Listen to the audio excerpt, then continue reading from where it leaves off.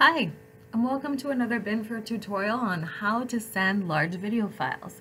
Now, before you start the tutorial, make sure that you and your recipient have both downloaded Binfer onto your computer and open it up so you can follow along.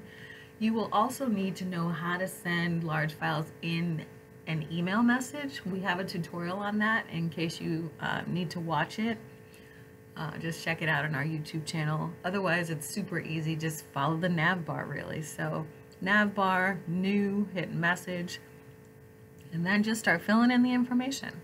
So 2 is the recipient for your large video files, their email address. Then subject is whatever you want. So today we'll put video files for XX project.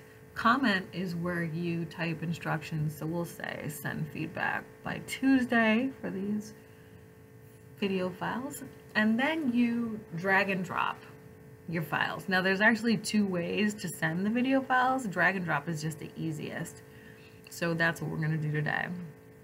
So you select, this is like what, 9-10 GB, drag it into the area marked files, and it's just that easy.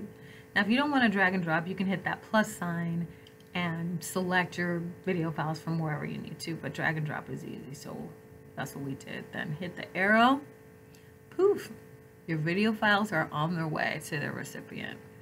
So I want to show you what the recipient actually sees on their end, and I won't force you to watch the actual file sending because it will take a few minutes, but you can confirm that the transfer has happened through your transfer log. So you see everything has gone through, nothing's pending.